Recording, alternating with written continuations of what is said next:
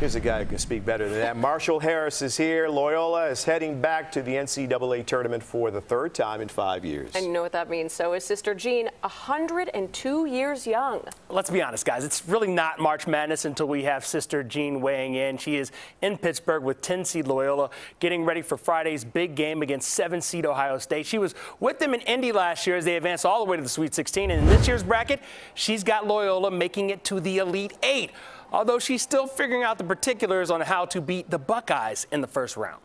Before they go out for their last warm-up, that's when we pray together.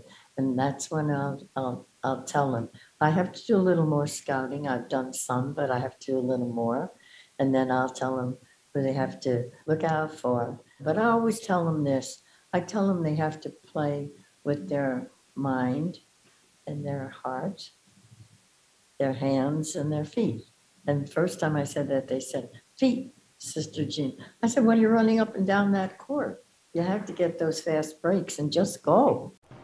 Now, Sister Jean, well aware of her celebrity and what lies ahead as long as she's on the road with the Ramblers, embracing that popularity means always being camera ready.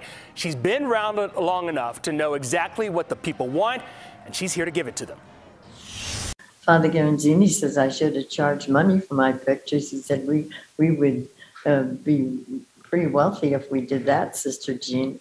But I just want to do it because I can see how it makes people happy.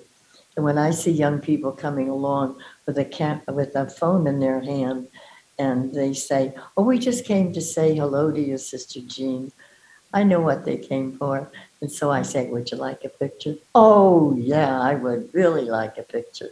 So that makes me very happy. People stop me and they say, oh, are you?